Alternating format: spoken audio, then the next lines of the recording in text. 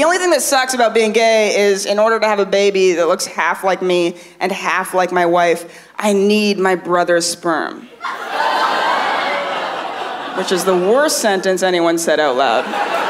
I never get tired of talking about the way we made Wolfie because I just, again, grew up thinking this is going to be like this uphill battle. I'll never be able to have a child. This is, you know, these things that you tell yourself when you buy what society tells you. But yeah, we met our donor in Mexico. I took a surf lesson and he was my instructor. And I was like, that was a really good lesson. Will you be our baby daddy? Basically, in lesson 2. And he said yes. And I mean, the wild thing is, like, my wife is like witchy, burns incense. Like, I met her in San Francisco, you know, she's a kooky little witch. And so she had a dream, like, a year into us dating, like 9 years ago. She was like, our baby's name is Wolfie.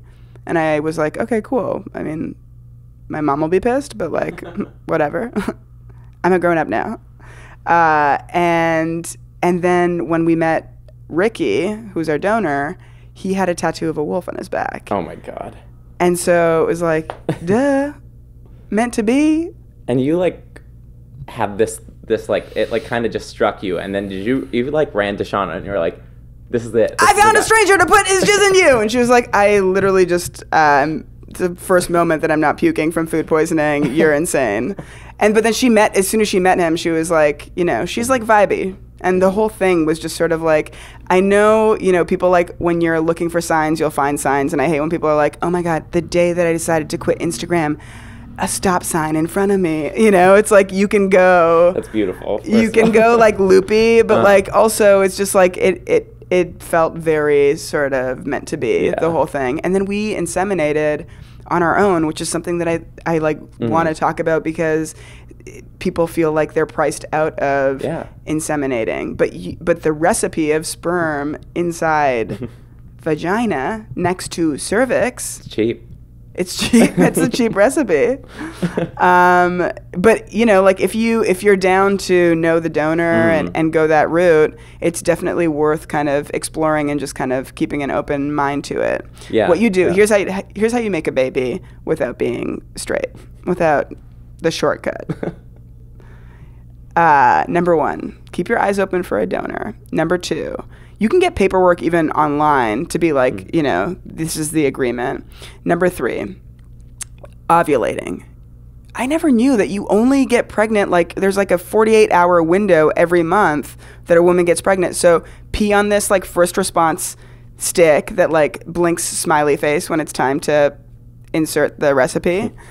And then number 4, is it number 4 or number 3? Whatever number it is. 3.5. Have fun. Have fun, babe. But he jizzed into a sterile cup. I put it in a sterile syringe, like a needle without a needle. I talked about this in the podcast with Ashley, and she was like, wait, you injected it with a needle? And I'm like, yeah, not in your body, though. Yeah. Like, not like, why isn't this working? But like, you know, not the pointy part, just the part that like funnels it in. And then she raised her hips. We all lay in bed and watched Moana. Oh my God. Great movie too. Great movie. And I feel like that Disney soundtrack probably like tricked him into just like racing towards whatever the place that you become. How Far I'll Go, the song. Yeah, How Far I'll Go. Oh man.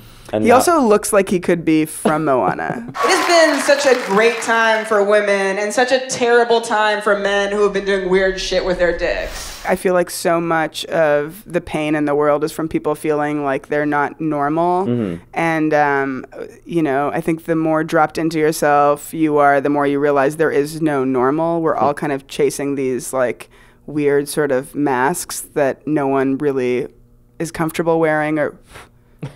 Speaking of masks, that thread was about to mask my face. Yeah, we can't have that. But yeah, just like, I've gotten the question a lot from people of like, so how will you explain it to Wolfie? I'm like, I mean, I'll tell it to anyone who will listen. Yeah, I mean, Wolfie's going to know this story like the back of his hand. This is an incredible, I mean, what an intentional way to come into this world. You know, there was like just the idea. I think I look at him and I think about like, there's so many versions of this story that doesn't end with Wolfie. And the first time that we inseminated, he, you know, like the very first he had just like a glimmer of a shaving of a sprinkle of a chance, and he made it so good. And it's all thanks to Moana.